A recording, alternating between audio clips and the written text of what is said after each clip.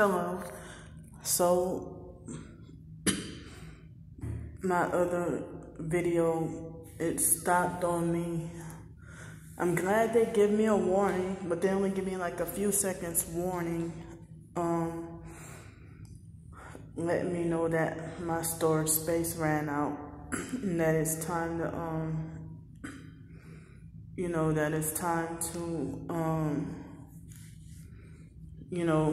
end the video. So my video cut off the second part, so now I have to do a part 3. So I'm undecided on what to do.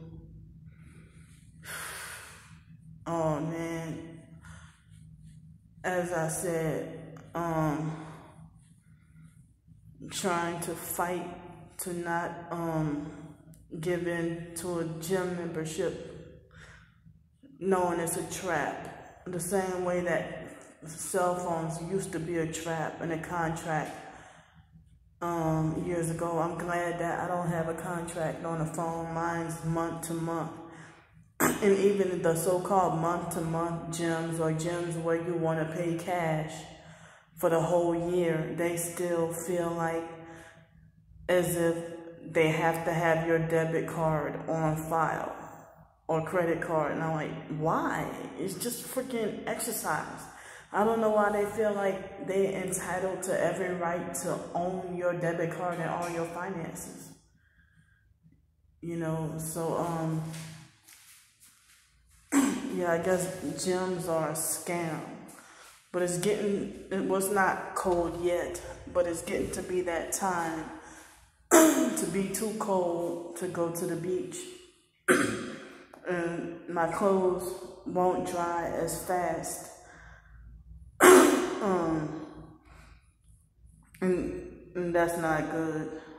So I am frustrated and wanting to pull my hair out because I'm scared to sign apartment leases again because of the trauma and abuse from the neighborhood noise, not just noise, but them threatening my life for even, if y'all would, back in April, it was beginning of May, earlier this year, when that guy threatened me and cussed me out, and I wasn't even locked in a lease. That was, I was staying with that roommate, and he made a threat to get his friends, to jump me or whatever. And so, if you live in ghetto gang stalkers are always the ones who try to fight, act like they want to fight you or whatever. And when I was living in Jefferson, Louisiana, Shrewsbury, part of New Orleans, one of the gang stalking perp neighbors he was blasting his loud music and told me that one day somebody's gonna bust me upside the fucking head. He said, "See her? One day somebody gonna bust her upside the fucking head." That's exactly how he said it too.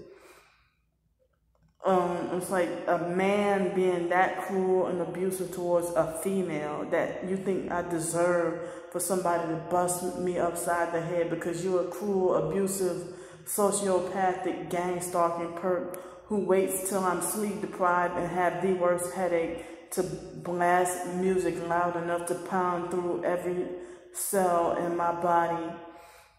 And so, they would cleverly wait till it's daytime and do it all day, every day. And they have a house and a car, and they don't go to work. They don't have a job. And even the neighbors across the street pointed out, well, all they do is sit around and blast music all day. And he even wondered where do they get money at to get a car? And they weren't having cars. There was freaking SUVs. And even though they were used SUVs, but they were SUVs. And how they can have a car and a house and supposedly disabled on fixed income. Okay, I'm disabled on fixed income too. But look at my situation. How the hell could they afford a car? I can't afford a car. And even if I had housing, I would be, I couldn't find a car under $500.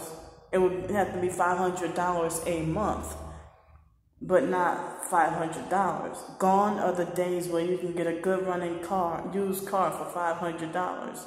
It just doesn't exist anymore. $500 is a car for parts.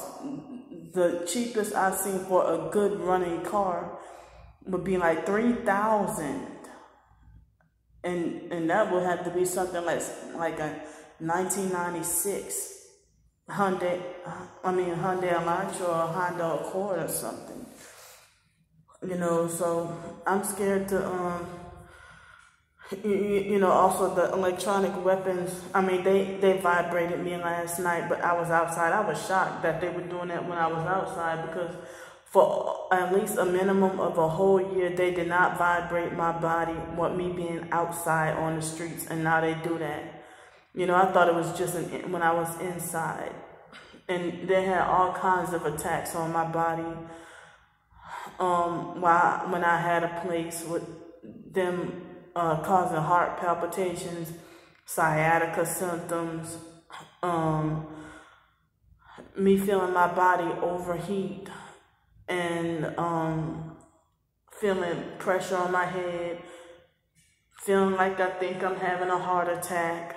Of course, the sleep deprivation, whether I'm on the streets or have a place to stay and stuff like that.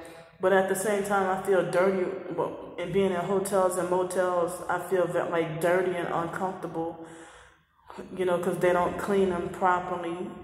And you never know if you're going to have bloody bed sheets to sleep on, that to be forced to, that even if they removed the sheets, they still made me sleep in that same bed. And I just felt so tortured and uncomfortable with that, or something's just crummy and dirty. Or you never know if a dirty homeless druggie just, moved out of that motel or hotel room, and then you have to sleep in there and touch everything they touched. Or you never know if a whole bunch of roaches are going to get all in your stuff, So I be feeling icky in hotels and motels. I wish that, some people have said, suggested try to raise money for a van to be donated, or if somebody can just flat out donate me a van to live in. And I can work in it too. I can make deliveries in that van, and that can help me eat better and sleep better. If I eat healthier, sometimes if I eat a combination of large amounts of fruits and vegetables within a day, it depends on which fruits and vegetables they are, can help me sleep really good. But if I eat just like cabbage and carrots and onions and then have berries, that combination won't help me sleep. But I have to have like mangoes and mango and, let me think. Say for example, like mango, kiwi, and banana. And then later on that day have some arugula and spinach or spring mix and arugula. Well, sometimes arugula is mixed in with spring mix or spinach with some. Let's see. I can't think of what other fruits and what other vegetables supposed to help you sleep really good.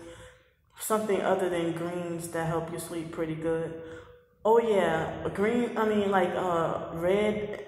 For some reason, only the red peppers help me sleep good. Not the green peppers or yellow peppers, but the red peppers help me sleep good. Almonds when they're soaked. Raw almonds that are soaked for at least 12 hours and I eat 28 of them or 30 of them. That helped me sleep good. But the last couple of times I tried that, the gang stalking perps, they some way stopped that. Like Benadryl stopped being effective anymore. And so I can't, my mind went blank because I had it on my mind about what fruits and vegetables help me sleep good, and certain nuts, certain cereal like Frosted Mini Wheats help me sleep good. Used to, not no more. So, yeah, some people suggested that I get a van or RV donated to me, and I can live and work in that. Live and work, you know, and I can be adventurous, you know, but people really think I should just go to a shelter, and I'm like, y'all don't understand. First of all, shelters without the $500 deposit, or have a $700 deposit or $1,000 deposit, you might, monthly, an apartment is cheaper than the shelter nowadays. You know, that's just a cheap apartment, not necessarily low income, but a cheap apartment is cheaper than the shelters nowadays. Now they want $600 to stay in a shelter, and you can't choose what you want to eat. And it's like you're paying to live, like you voluntarily sign yourself away. It's like you're paying to live in a voluntary prison with no rights, everything stripped from you, you know, and then they overcharge you, scam you, take nearly all your money, and won't allow you to eat when you want. You can't use your cell phone like you want to. You have to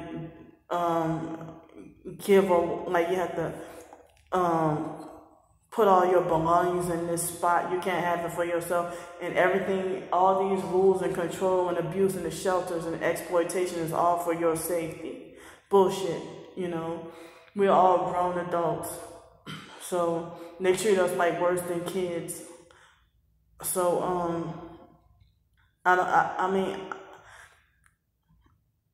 I still don't know what to do. I don't know if I should just stay on the streets the whole month, except for one night.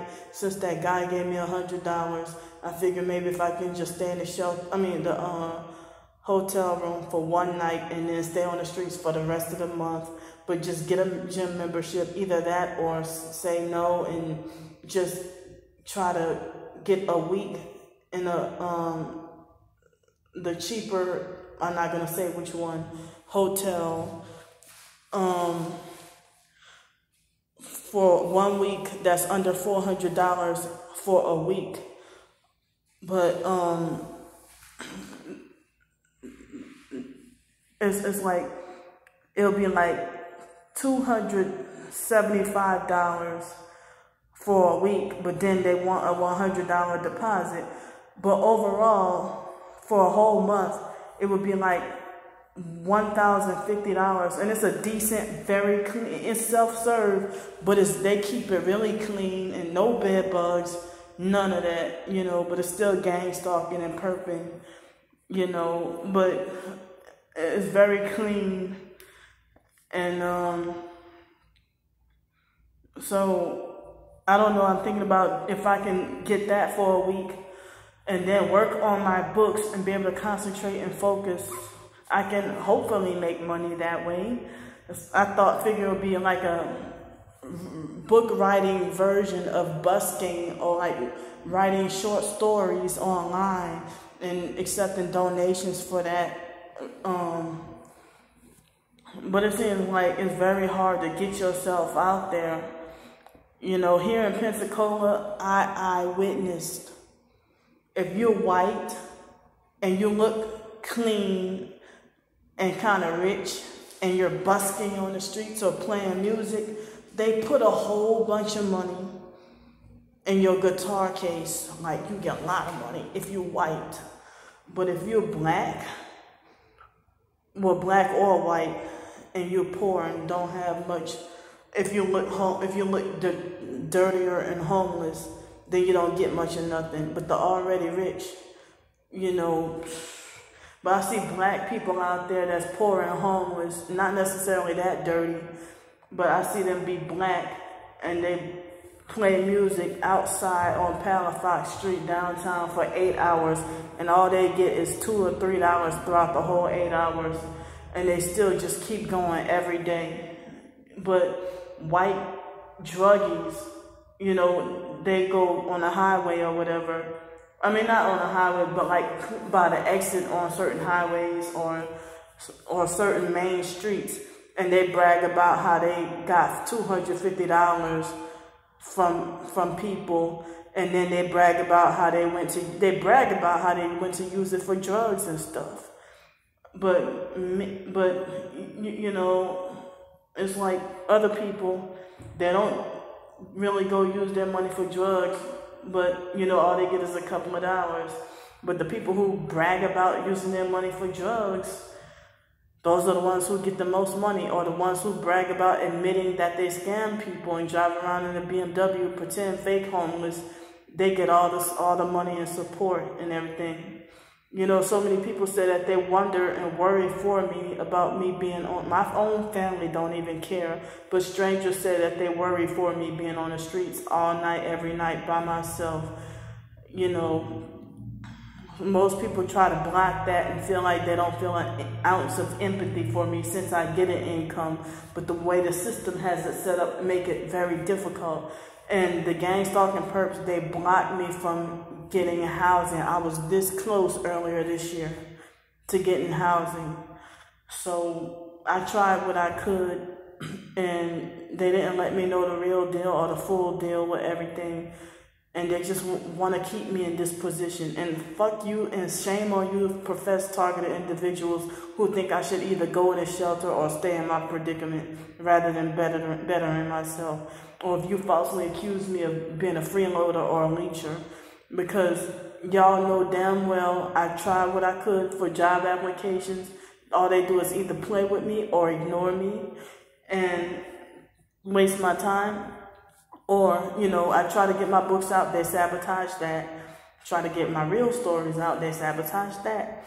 They keep me sleep deprived, you know how, and if I do get a job, they workplace mob. So I'm not just an idle beggar. You know, I'm trying to better myself and they just blocking everything, you know. And I'm trying what I could. I have a bachelor's degree. I have a whole college degree. And y'all know me well enough to know, y'all know I'm not on any drugs. So, yeah, I'm still undecided of what I want to do. But those are some of the ideas. But, you know, I wish I did have help. Was if somebody could donate me a vehicle.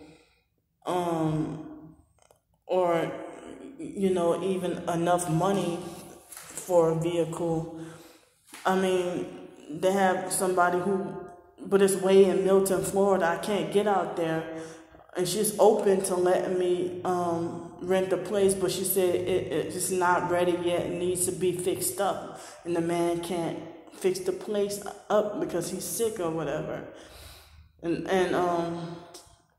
you know, people act like as if their suggestion is the best advice, and they wonder why am I still asking for help, and it's like they want to block me from seeking help. I mean, they feel like I should only take their advice and only their advice, and like as if I shouldn't have any business asking for help, you know. So this was part 3 of me just figuring out what to do. Me figuring out what to do for the month of September, because I feel like I don't want to still be on the streets past October and it's getting colder. So thanks for watching.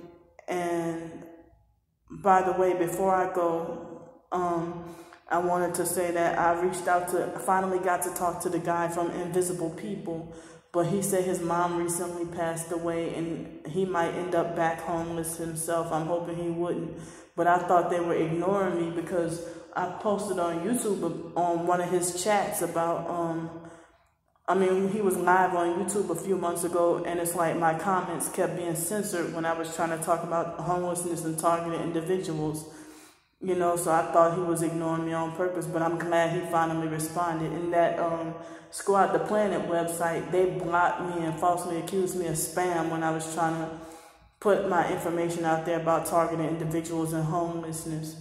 So, I mean, but this guy, I'm wondering if a lot of us either homeless or on the verge of homeless targeted individuals get our homeless targeted stories out there to him. Maybe we need to take a break for now and let him grieve. And maybe after a couple of months, maybe we can get to him and you know, get our story out there about, since homelessness is a big component of being targeted. So I don't know if anybody would like to band together with me and help me out with trying to get our homeless. I mean, because a lot of people, homeless people, have a lot of traumatic backgrounds, and they might be targeted individuals and don't even realize it. So I need to try to get that story out there, you know. InvisiblePeople.tv is the website, and Invisible People, they have they have their website, they have YouTube, they have Twitter, Facebook, Instagram. So if you have a Twitter, go to Invisible People, or like at Invisible People, or the at Hardly Normal. And so I'm done rambling for now, and I'm pretty sure I'm probably gonna do another topic later on. So I'll see y'all later. Bye.